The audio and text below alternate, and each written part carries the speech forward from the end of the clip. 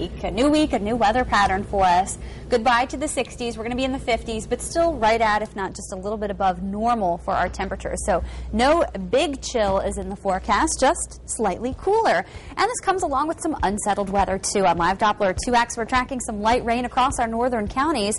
That's going to be the best chance of rain today across the north. The Mercer County, Auglaize County, northern Darke County, even Shelby County possibly getting in on some of this light rain early today. Heading through the afternoon, everyone running about a 20% chance of seeing a spotty shower across the area. Temperatures are cool this morning. We're at 48 degrees.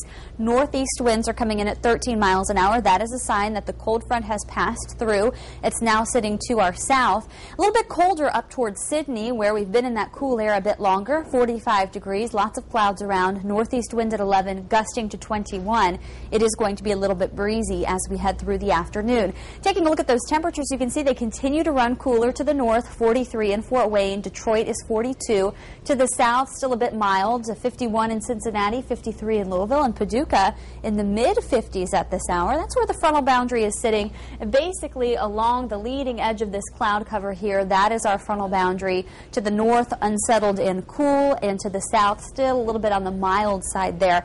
We're going to stay in this cool air mass pretty much throughout the week, so no big warm-ups in the forecast for us, with rain chances increasing each day because of this very slow-moving storm system. You can see it spinning out in the Central Plains, some snow in Nebraska, Kansas, rain spreading in ahead of it, and the rainy side is what we will be on as we head through the next couple of days. Here's a look at future tracks showing 8 o'clock this morning, pretty quiet across the area, the front down to our south.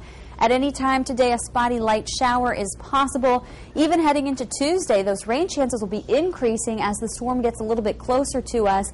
And on Wednesday, it looks like that whole storm will begin to lift through our area, keeping us with the potential to see some showers across the region.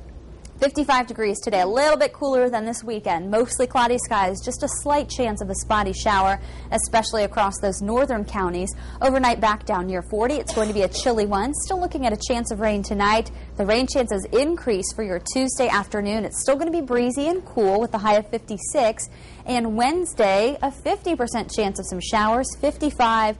As the storm comes through, we are going to turn a little bit cooler heading towards next weekend with highs in the low 50s and lows down into the upper 30s.